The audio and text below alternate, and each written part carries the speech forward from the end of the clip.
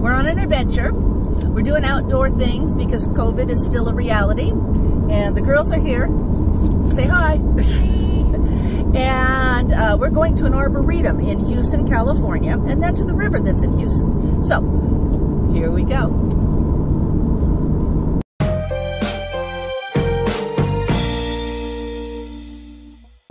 Hi guys, it's Leanna. We are currently driving. Due to COVID, we have to do outside trips. Here we go.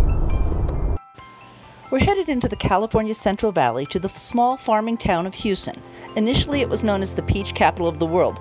Peaches are no longer the dominant crop as almond production took over and is making the area one of the largest producers of almonds in the world.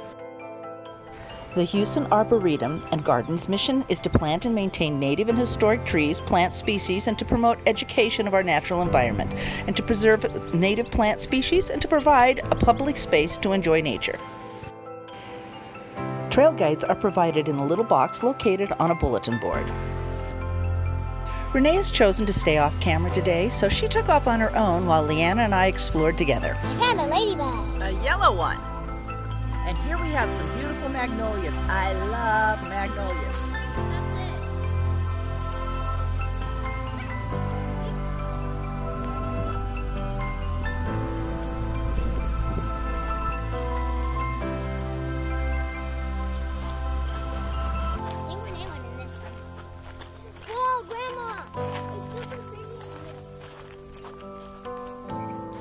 There's something magic being under the cover of a weeping tree.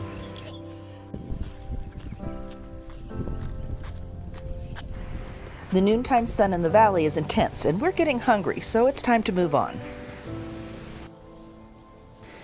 Being as we're in the Central Valley, I'm opting for the obvious choice, Mexican food. We find a lovely little restaurant called Coco's. The portions are huge. And thankfully, it's time to cool off. Located on the Tuoulumne River, which originates up in the mountains near our home, Fox Grove is a peaceful waterfront park offering picnic tables, a boat launch, and fishing in the river.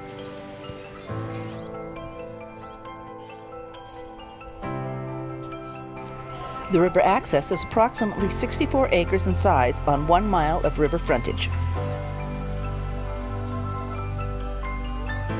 Leanna's found hundreds of little tiny small fry going along the bank.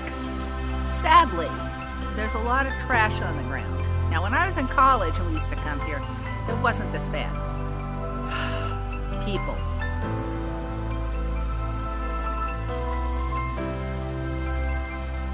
Oops, looks like somebody has lost their beach ball.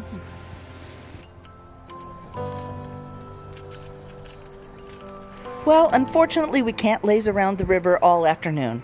I'm glad I found an excursion that makes social distancing easy. I hope you've enjoyed our quiet outing, but now, for us, it's time to head home.